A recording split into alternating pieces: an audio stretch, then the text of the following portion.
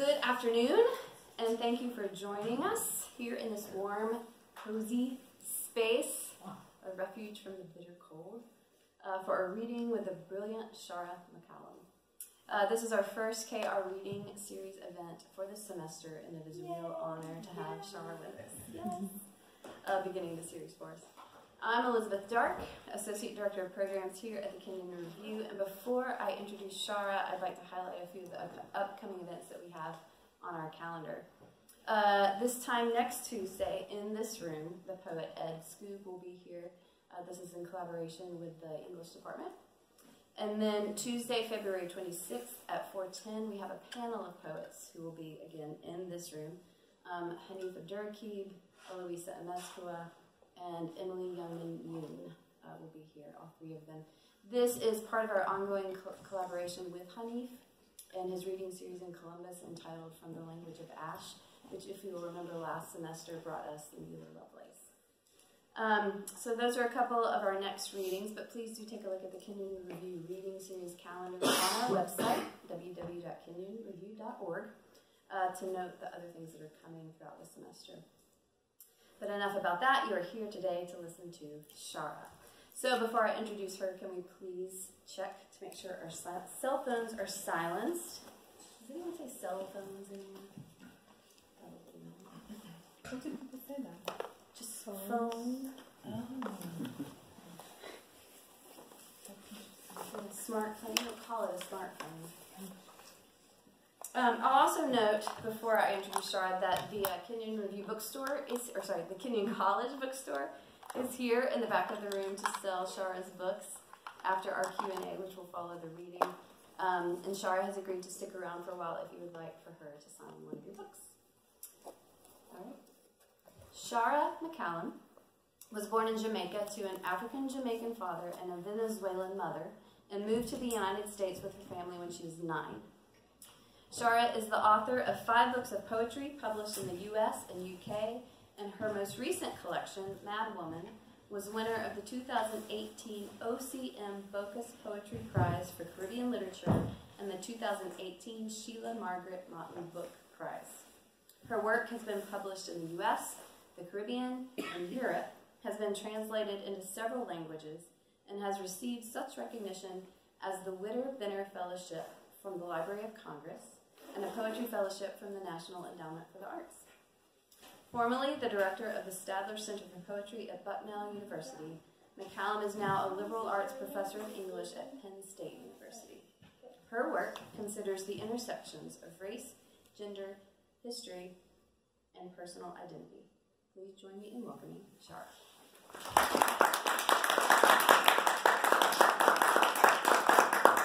Hello, how are you all? You're awake, that is excellent. Thank you, Elizabeth. Thank you, Anna and Elizabeth and David and everybody involved with making this happen. I'm delighted to be here. I just want to say, Elizabeth, I don't think anyone has ever given an introduction in recent times and said, Shara McCallum and Witter Bynner. Kudos. People struggle a lot with those syllables and the pronunciation of those vowels. I had to look up Witter Bynner. Yeah. To make sure I said it right. So I answer to most anything, so it's cool. All right, I'm going to read some poems, all from Madwoman, and then we're going to chat. Memory. I bruise the way the most secreted, most tender part of a thigh exposed, purples, then blues. No spit-shine shoes, I'm dirt you can't wash from your feet. Wherever you go, know I'm the wind, accosting the trees, the howling night of your sea. Try to leave me, I'll pin you between a rock and a hard place. We'll hunt you, even as you erase your tracks with the tail ends of your skirt. You think I'm gristle, begging to be chewed? No, my love, I'm bone. Rather, the sound bone makes when it snaps. That ditty, lingering in you, like ruin. I like to start with that poem, and since I'm sort of obsessed with the concept of memory, I'm going to range around a bit now. I decide usually when I stand up in front of people what I feel like reading next, which is sort of funny, I think, but it's how I like to do it. And I think I want to read some of the poems that are in the middle of the book, including the poem that was published by Kenyon Review, for which I was very grateful. I want to say this book has been out for 2 years. Hard for me to believe that already. Time just kind of keeps going, ticking along. But in particular, I read from this in the United States. There's a UK version, and I read from it first in Jamaica in December of the year before this came out, 2017. But I read from this US version in Washington, D.C., outside of Washington, D.C., at a place called the Witter Center in Bethesda. Some of you know where that is. Lovely place. I read from it the day after the Women's March had occurred. And I want to say that none of the issues, I think, that this presidency has brought to light are particularly new. And the evidence of that for me is long, and I have a long version or view of history. But also when I began to read these poems right after what I considered one of the great travesties to occur in American civic and political life, it occurred to me that they sounded as if they were responsive, which is the funny thing about poetry, right? That you write it out of one set of considerations and concerns, and that it can take on all of these other echoes and resonances. I just say all that because I want to just emphasize how much I think that the struggle for equal rights and for citizenship is a long-going process in American history. It's not a particularly new one, even though it feels very much acute right now. Other thing you need to know before I read these 2 poems. I was raised Rasta, which is a branch of, I was raised in the 12 Tribes of Israel, a branch of Rastafarians in Jamaica. So I think that's why this is a Rasta Medusa. And Medusa, all of you know who she is, right? What can you tell me about how she became a Gorgon? I love reading this. It's like the Q&A part of the reading now. For you, not for me. That's coming after. You remember anybody? Yes? Was it she was raped by Poseidon? I forget. That's exactly right. Yeah, and then I forget what goddess she was the maiden of, but she was cursed as a Gorgon because they're supposed to remain virgins. Right. Exactly. She was in Athena's temple where Poseidon rapes her, and Athena punished her for not remaining a virgin as a consequence of going ahead and getting herself raped, I guess. So, this is a long time problem. Madwoman as Rasta Medusa. I, woman, go turn all of Babylon to stone. I, woman, is the deliverer and the truth. Look pon I and feel your inside calcify. Look pon I and witness the chasm, the abyss of yourself rupture. Look pon I and know what bring destruction. You say I, woman, is monstrosity, but is you gravelicious ways make I come the way I come. Is you belief everyone exists for satisfy you wantonness. You think all these years gone I, woman, a come here for revenge? Woyo, but is wrong. Again, you're wrong. I, woman, is the reckoning and judgment day. This face, etched with wretchedness, these dreads writhing and hissing misery, is not the terror. I, woman, is what birthed from your terror. How old is your daughter? Hi. Hello. No. It's very good you're coming to a poetry reading. I have 2 little ones, but now they're 13 and 15. They wouldn't consider themselves little. I'm going to read O Abuse, and thank you again, Kenyon Review, for first publishing this poem. Because I think, you know, the history of sexual assault and responses to it are varied. That poem has, the one you heard has one kind of tonal register, which is righteous anger. This poem has a very different tonal register. Both of those for me are true. Oh, abuse. When I try to locate you, I think maybe you are lodged in my scapula like ill-formed wings. When I listen for your voice, I hear a faint lullaby of razors and knives, though fainter. You are my first darkness, but I continue wanting to see you as a sapling, greening and tendriling. I am perhaps naive enough to believe if I could unlock your origin, I would glean knowledge of what separates a spirit from itself, of what makes each of us sometimes that creature of no good, of pure whatlessness. Oh, abuse, you swallowed the sun when you came, but also taught me it never shines for any of us exactly. A gift I have thanked you for many a time since. So no, I am not calling you here to account for your sins. What use would that be to either of us, travelers landed so far from where we began?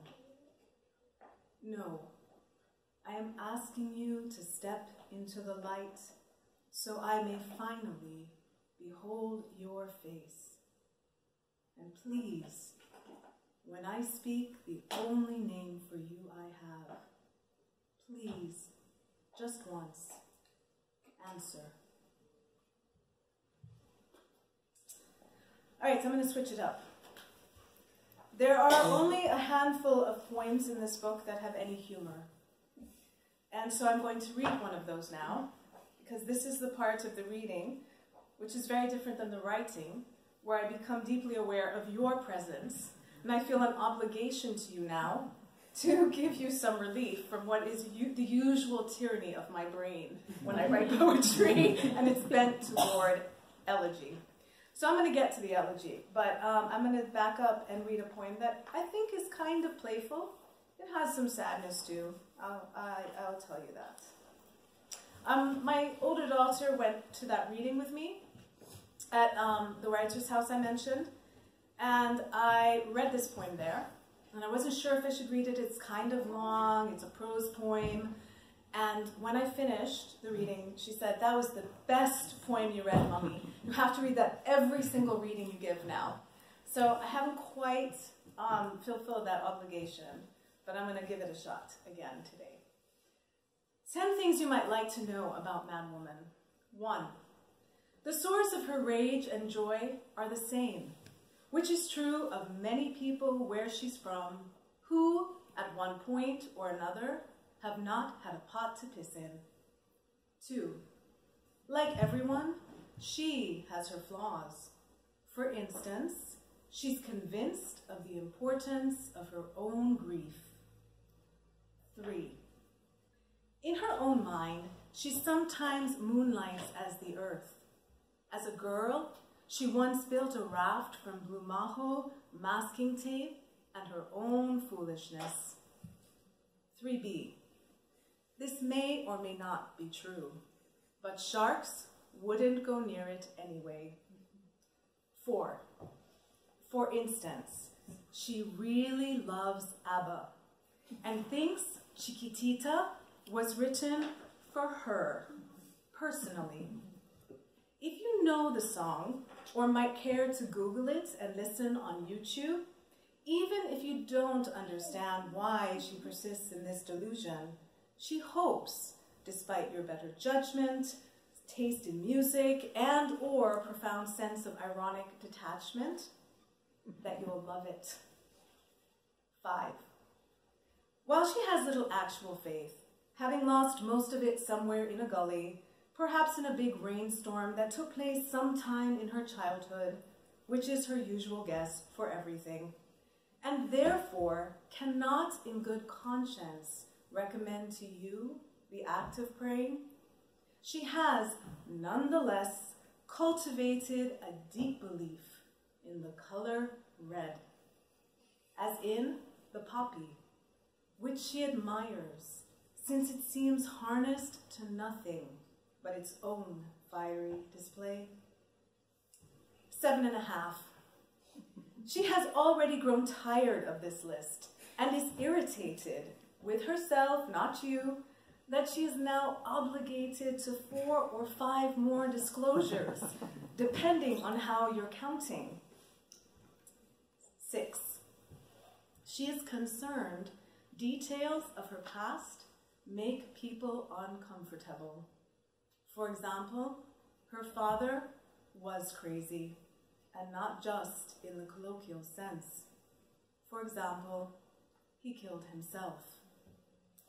5b.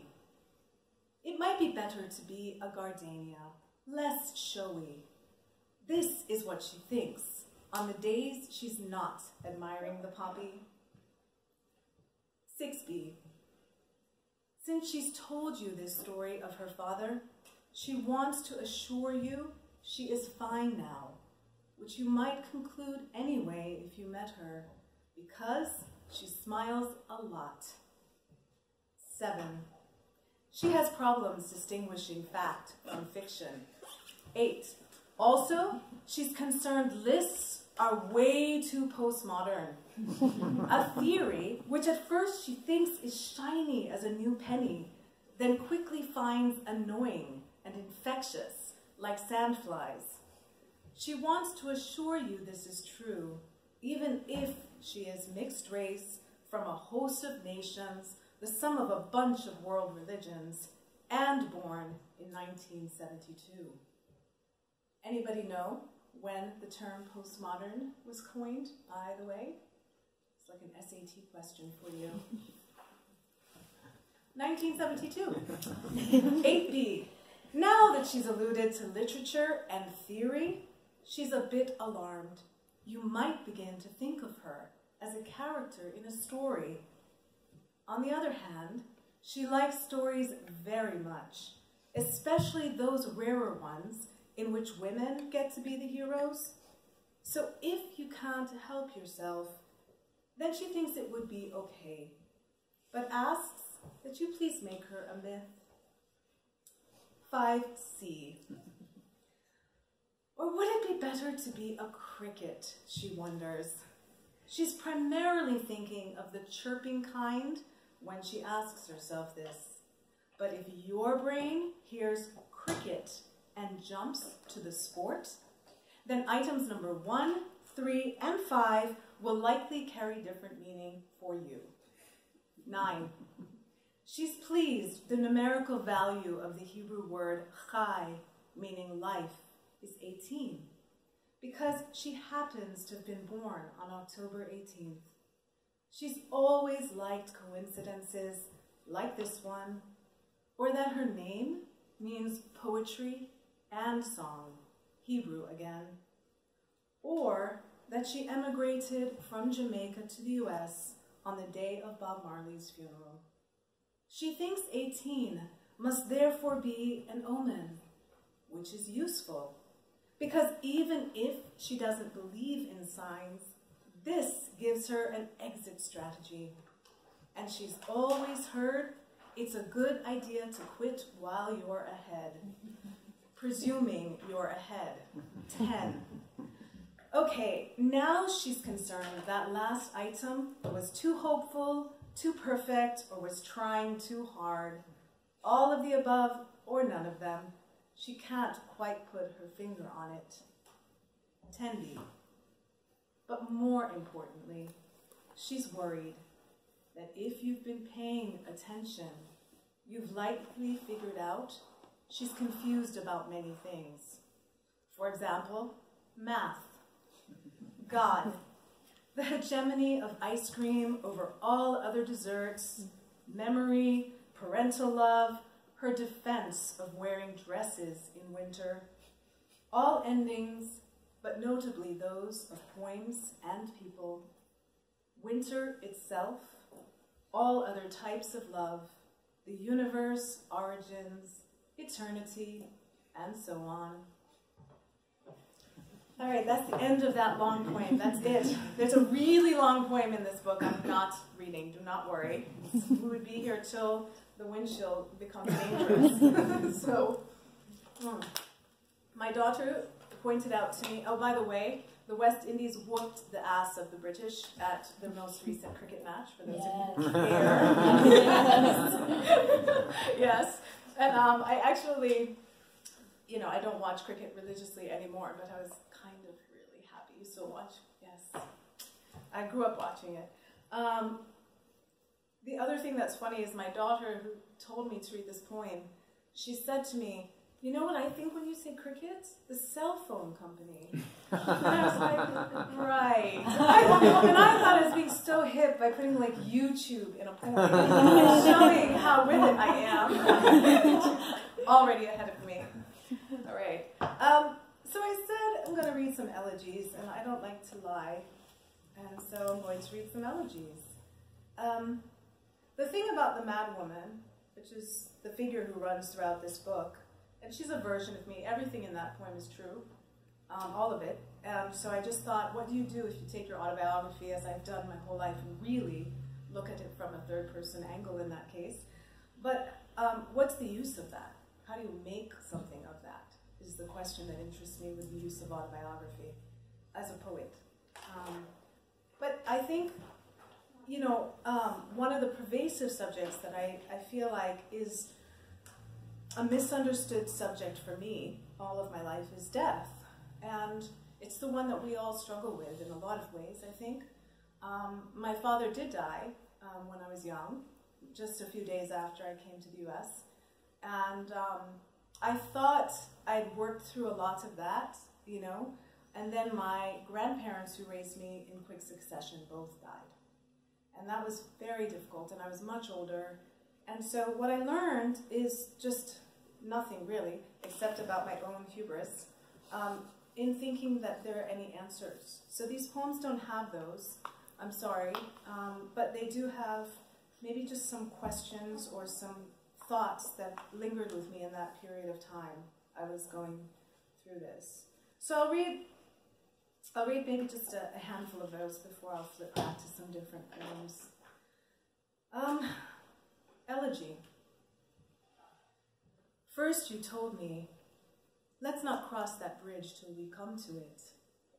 But tumors bloomed in you the way a hawk plucks prey, without conscience or malice. Then you said, what to do? Every way you turn, Maka juk you, and your body's betrayals grew abundant. Face bloated as a pufferfish, legs dangling like a marionette's. Then you said, every day a fishing day, but is not every day you catch fish. And I asked myself, who, if I could, would I follow into the world of the dead? Which was the wrong question, whose answer I already knew. At the time, I believed love meant I could not look. Now, I am sure of little, but death is like an ill-fitted suit that can be worn longer than we'd imagine.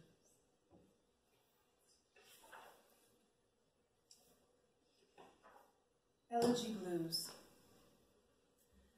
You prickling as the thorn bush, you clouds effacing the sun, you dogging me like the Kasarina flogs the wind.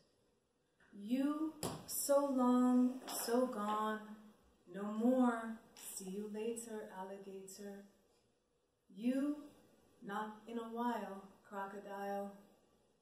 You, not now, not ever, you, now never.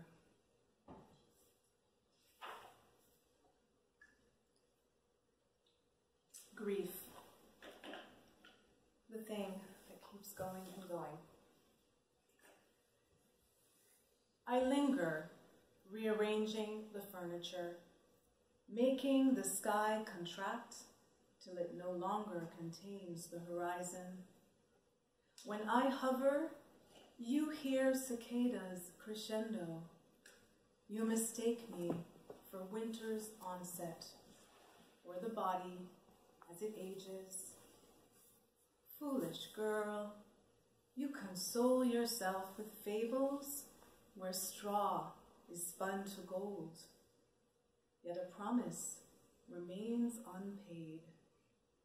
Have you really not yet learned? Only in fairy tales is disaster averted with a secret word. In this world, magic claims no dominion. Death is a door which keeps opening. I can't possibly stay in that register. I feel so guilty doing it. So I'll read a hopeful poem, and I have my phone up here so that I can keep an eye on time because I want to make sure I leave time for us to, as I said, have a conversation. Love to know what you want to know more about. But one great use of a cell phone during a reading, in my opinion, is if the poet reads an ekphrastic poem, as I'm going to do, and you wish to see the image. You can also just listen and tell me how well I did at bringing it forth. Or you could do both at the same time and then have a comparison. This poem is for my husband, and it is also after a painter whose work I love very much, Marc Chagall. And it's a painting of his called The Dream.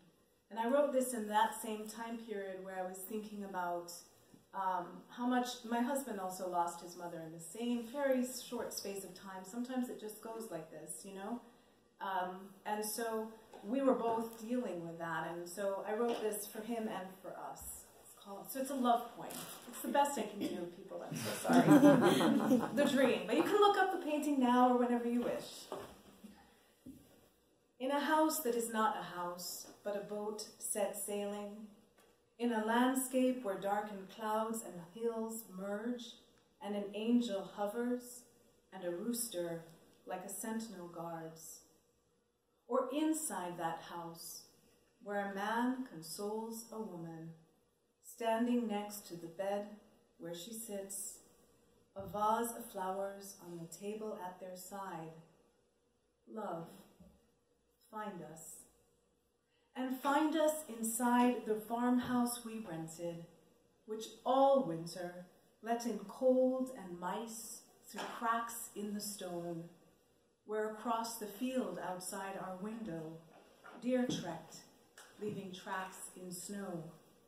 As lying in bed, we watched. If love is not this dream of itself, then it must be awaking to this dream. If it is not a place in time, then it must be the action of placing a vase of flowers deliberately on a table inside a square of light. I'm trying to decide which way to read them. Okay, I'm going to read the singing one first, and then the parable last. The singing one, so it's not really a singing poem, except in my ear it is, so maybe you'll think it is too, I don't know. But I really love singing, and I used to want to be a singer. So I think I wrote this poem just so I could keep doing it in some way. It's also a blues poem. Yes, love?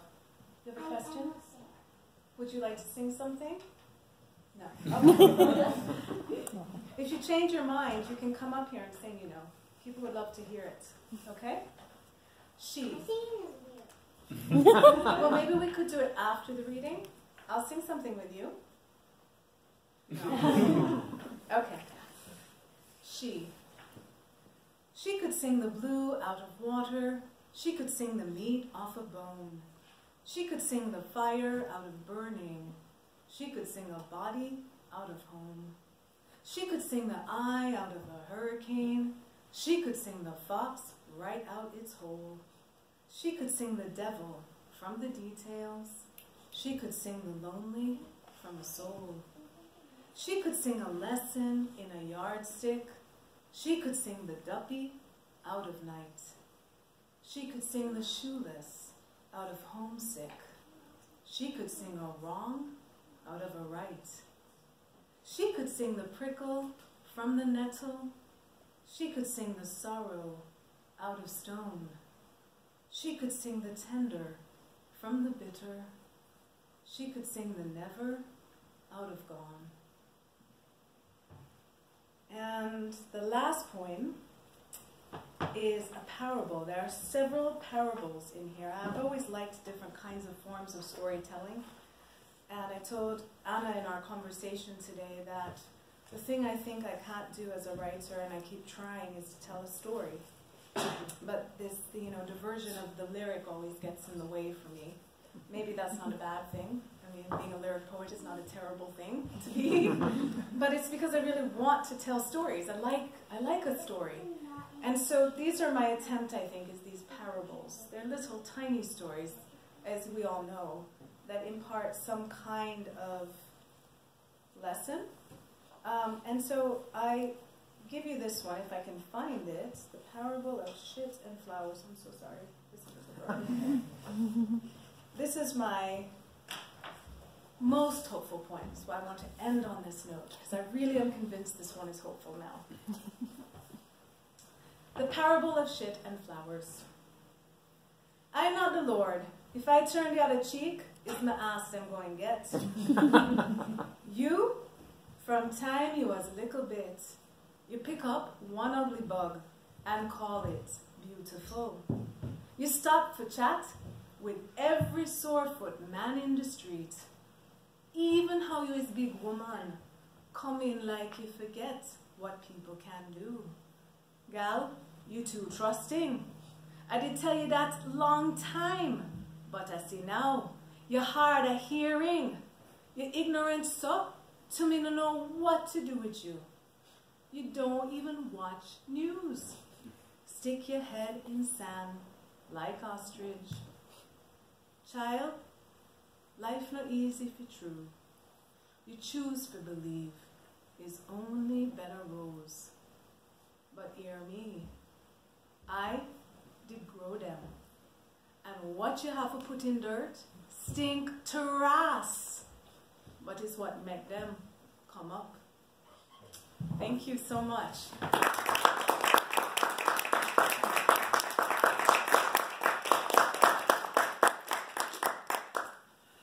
Do we have questions for Shara? Or answers, I will take those too. Yes?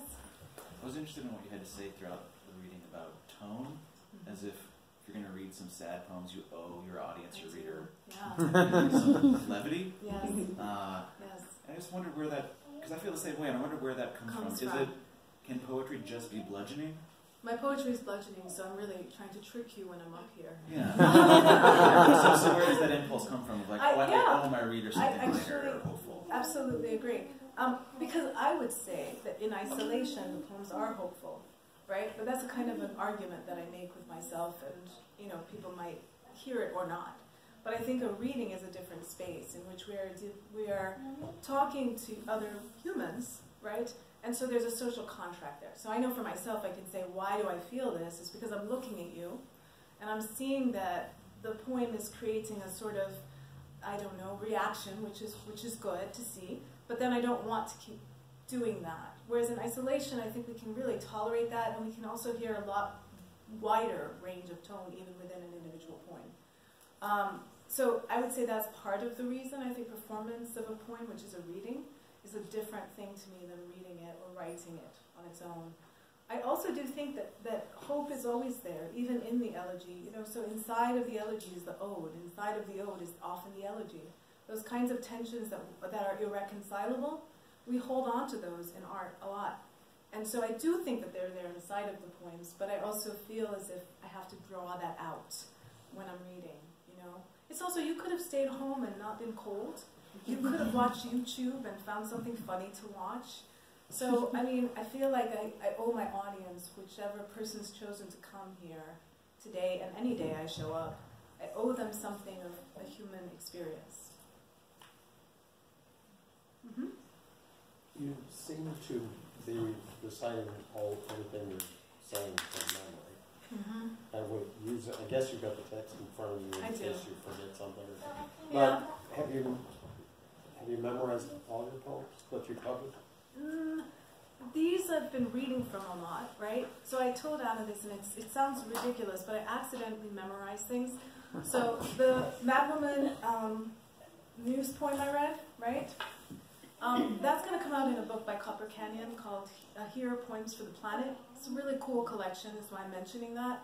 And they're really trying to bring awareness to the environmental damage that is really potentially catastrophic right now. And I say that because they asked me to record a video that they were using to try to get a GoFundMe, not GoFundMe, I don't forget what it was, but something like that.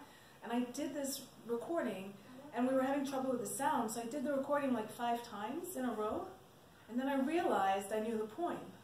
And so then I thought, I'll just record it this way, and it was the best recording, because then I was just looking the whole time at the camera instead of like, I was so like, this is very awkward. I tried not even to notice this camera here and try to look at you, because that would have made me feel very awkward, right? So I guess that's what happens, is if I say a thing enough times or read it enough times, it just starts to stick in my memory. And then why not deliver it that way is always my thought, because I don't think it's great for people to just come to a reading and me just be like walking from the house with my earliest dreams. That's not really a cool experience, right? It's very personal. It's very immediate. I really like it. I'm very impressed. Thanks. Yeah. So you have this character of Madwoman that your book is oriented around, and I was just wondering, how was it like? Did you find yourself creating a certain kind of mythology around yourself with this character, and what that experience was like? Because you said in one of the poems it was true, all these things are true, but at the same time it was third person, and that was kind of writing about yourself, but still having this distance with this character of Madwoman. Yeah, well, there's a lot of second person address in this book too, and I played with a lot of different points of view because I was getting tired of the first person for a little bit. I like the first person. I work in it most of the time as a writer, but I don't know how to answer that exactly, except to say I wrote the book to try to answer that question. Okay. So the book embodies my search for the Madwoman in my mind. I was trying to figure out who she was, and is she mythic? Is she my grandmother? Is she my mother? Is she me? Immediate versions of me that are accessible to me, or is she some like my great grandmother I've only seen pictures of, but I learned more about her that I don't know her at all. Is that her? Or is she some figure? I mean, she's a figure of culture and myth that's not of my making. The Madwoman lives with us and has for a long time. So I'm not new to this territory. It was just my own personal interrogation of this question: who is the Madwoman, and why in particular certain women get excised from the culture? Why do we put these women outside? And particularly any woman who behaves badly, but also women who are women of color, women who are immigrants. I mean, this is the habit, is to say you don't get to be part of the dominant culture. So I also wanted to bring her in and say, what happens if she's central now? So, and she's, there's no article to define her in this book. There's no the, and there's no She's just Madwoman. That's her name, is what I decided, as opposed to a Madwoman or the Madwoman. Both of those conjure up very different iterations of being, to me, that little change of a modifier. And so, yeah, I think she is me and she's not me at the same time. Yeah, it's a good question, and I'm afraid I don't have a simple answer to any good questions. Any others? This side of the room was so populous. It's so quiet now. Do you notice this? And the side, yes, the side that is more sparse is talking. Yes. In your experience of Rasta, how much of an influence in your ideas, your rhythms, your images does that play in your writing? I think a lot, actually. I think a lot. The other influences would be the other major world religions that were in my upbringing, which would be Anglicanism, Catholicism, and Judaism. So all four of those were in my household. And I now am a Jew, but I was raised as a Rasta by my parents, but my grandparents were, half Jewish, half Anglican on one side, and then Catholic. And so I have a big, weighted kind of history, and I draw on all of it, but I think the Rasta is the earliest impression. I say still to people, I think what it imparted in me was a worldview that has not wavered in me. So the belief in social justice, for example, and lots of religions can say that, absolutely. Hopefully that's what they do best when they do things good, right? They focus on, most religions don't say, let's take from the poor and give to the rich. This is what our country currently is seeming to say. But, that's not what religions tend to say, any of them. And so I'm not owning this for Rastas or for any particular sect as much to say the particular way in which that was introduced to me in the communal setting. I lived in a communal setting as a small girl. And that's a very uncommon experience, even within Kingston at that time. Please do not, don't misunderstand. If you went to Kingston in the 1970s, you would not have seen everybody being Rastafarians. That was very unusual. And so I think it was a very interesting upbringing. I was also surprised when I came to America how much cachet it got me, so I tended to stop telling people for a while. I just don't trust anything that makes people like you right away. Like if I tell people something about me and then they like me, then I start to be wondering why you don't really know me, if I went to this school or this school, if I do this job or this job, right? So Rasta became like that, and I was really shocked because my memory of it was that it was both a nice, safe space, but that I went to a Catholic school because of my grandmother, so I would leave the Rasta space, and then I would be made fun of for being a Rasta. Or on the streets, we'd be called Dirty Rasta. So in Jamaica, there was even this kind of weird, in the 70s when I was growing up, animosity toward it. It's only because of Bob Marley and his popularity in America and elsewhere, I think that people outside of Jamaica thought, oh my God, that's so cool. Yes. So it's a complicated answer, but I would say entirely, and at the same time, I don't practice as a Rasta. No, I just feel still that worldview was foundational. Yeah. Like Robert, I was struck by the fact that you were reciting so many of your poems from memory, and I am also noticed that you commented that you're sort of obsessed with memory or find that. So I'm interested in whether your education included a lot of memorization. There was a time when it was a pretty standard component of a primary school experience, particularly in Jamaica. British and formerly British colonies. Well, it's still the British system we use there. And so yes, absolutely. I'm wondering if you see ways that has influenced your poetry I think today. Very, very much. I mean, I remember things from when I was small, that are just snatches of language that still come in my head that I haven't forgotten. So that's partly, I think, my education, which was much more rote. But there's something beautiful about rote learning too. The notion that the only way to know things is to know nothing is strange, right? Like you just have ideas and then you have no need of information to attach anything to. I don't know how you learn that way because it seems like you need a context or a container in which to understand it.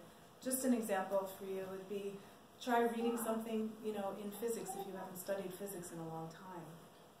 How are you going to understand the concepts when you don't have the lexicon? So I think for me that's what it's always about, is the poems that are there are all the lexicon that I've absorbed. All the language that I'm absorbing is more present for me when I know it by heart. And I make my students memorize poems, so if you ever work with me as a student, you will have to, or get the privilege of, depending on how you look at it, the pleasure of learning a poem by heart. I make them do it twice in the semester and stand up and recite, and it's very foreign for a lot of students to do this activity. But I say, look, if you can do this, it's great. You overcome some fear of public speaking, you test your memory, you push yourself. It's a cognitive exercise too, right? And it's good to push ourselves. So, yeah, I mean, obviously, I did it young. I also was in theater, and I sang. So you have to memorize things. Nobody wants you up there with your text. You don't get, unless you're doing a reading of a play, you're not allowed to have your book in hand. You have to go off script. So I think that probably helped. Even when I came to America, I did that for so many years. But do some of you memorize poems? How many of you in here? Yes. Yes, yes, yes. I used to have my students do. Yeah. Well, It's, before I retired. yeah. Can I ask, Yeah. why? Why did you do it? It got into their souls, into their guts. I taught Homer in Greek. And Yeah. they decided to learn long sections of it. Yeah. I think that's it. You get it in your body and your soul, right? Why do you do it? Well, I'm an actor. You, yes. Me? And No, the gentleman behind you, too. Oh, I'm sorry. I didn't That's know. okay. No, it's hard to know where I'm pointing. You back there who's selling the books for us. You can talk, too. I mean, when I was in high school, they kind of had us do it as well. I mean, Yeah. Across kind of primarily my Latin and kind of poetry and humanities classes. I mean, Catullus number 5 still haunts my nightmares. Catullus was great, though. Yeah. So, his For myself, elegy. absentmindedly reciting it the other day, I'm just like, dang it, I'm doing it again. Yeah. You know, learning have you ever recited a poem in another language that you don't speak? That's always interesting, too. You're just really learning rhythms now. You know, I love language so much. I embarrass my children by trying to learn every single language I ever hear. You know, just immediately I hear a new language and I'm like, how do you say that? Let me try again. You know, being a choral singer is interesting that way because you do that all the time. You do it all the while. Yeah. I just think it's a great gift to give yourself. You know, like the way you would learn a piece of music and you love it more for having learned it because it's yours now. You own it differently. If you learn a poem, you just love it. So, on that note, can I finish with someone else's that I've memorized that I love? Is that a good way to finish, Anna? We have time? Yeah? Elizabeth? Okay. Ode to the Maggot. Brother of the blowfly and Godhead, you work magic over battlefields and slabs of bad pork. Yes, you go to the root of all things. You are sound and mathematical, ontological and lustrous.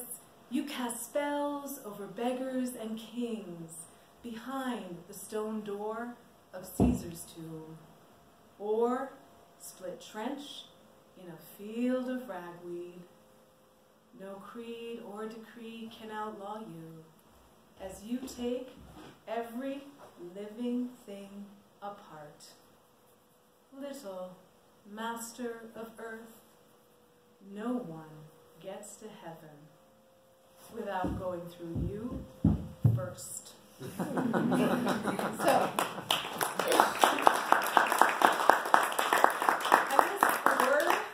I missed a line, just so you know. As soon as I went past them, I knew I missed them, and I said that poem so many times. So if you go find it, you'll have even more than I just gave to you. So lesson 2, you just keep going. Nobody notices. And the poet is Yusef Kumanyaka, the great American poet, still alive, I think. Yusef Kumanyaka. So thank you for your time. Stay warm, and I'm happy to hang around and talk more. Thanks. Thank you. And the books are in the back for sale as well. Thank you.